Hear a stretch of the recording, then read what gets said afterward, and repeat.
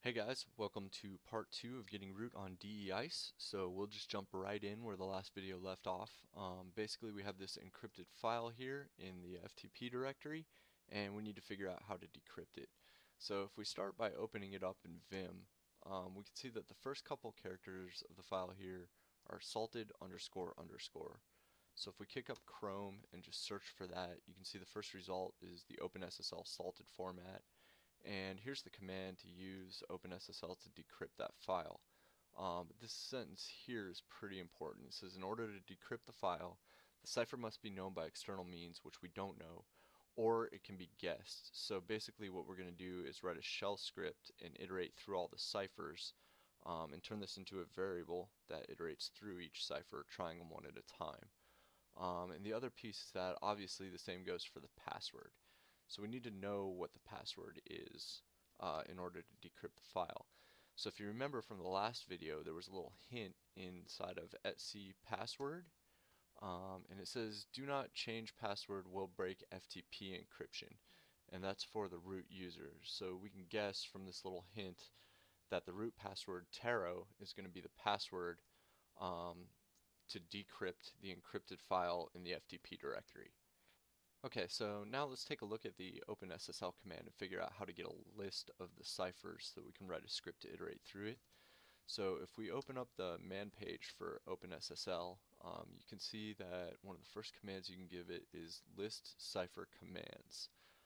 So let's try that real quick. So OpenSSL list cipher commands, and you can see it just spits out a list of all the different ciphers.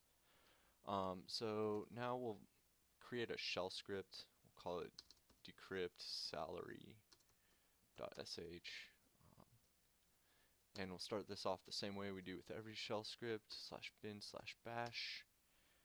And so now we need to get that list of ciphers into a variable. So we'll say ciphers equals the output from the command OpenSSL list cipher commands. And let's just echo ciphers and see what that spits out. So we'll chmod +x, our script here, run it, and we can see that it's empty. And that's because I misspelled ciphers. ciphers. There we go. Let's try that again, and there's our list of ciphers. Okay, so now we can use a for loop to iterate through that list. So we'll get rid of this echo command here, and we'll say for x in ciphers do, and we'll say done. So we'll iterate through all of the objects inside of ciphers, and it's going to be x. So when you run this OpenSSL command and it works, there's no output. But if there's an error, it'll give you output in the form of an error. So basically we'll test the output from the command for each cipher and see if it's null or if there's an error. So we'll say output equals the result from the command OpenSSL, and we'll give it x. So for each cipher, that's going to go right here. Say -d for decrypt, -in, and the file is called salary dec2003.csv.enc, and we'll say -out, and we'll call it salary decrypted.csv. And if you read the man page, it'll tell you to do a password. You say -pass, and then you say pass : and we'll use the root password there, taro.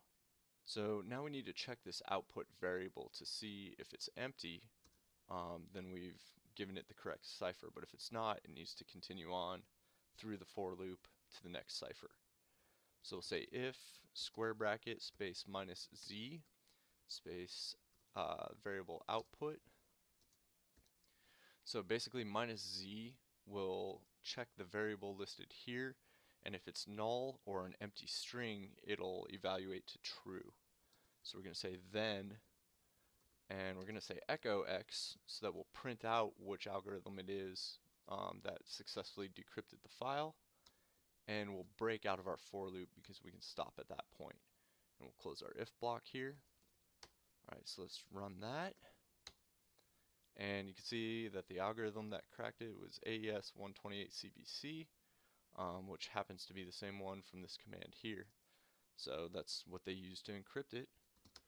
So let's cat salary decrypted.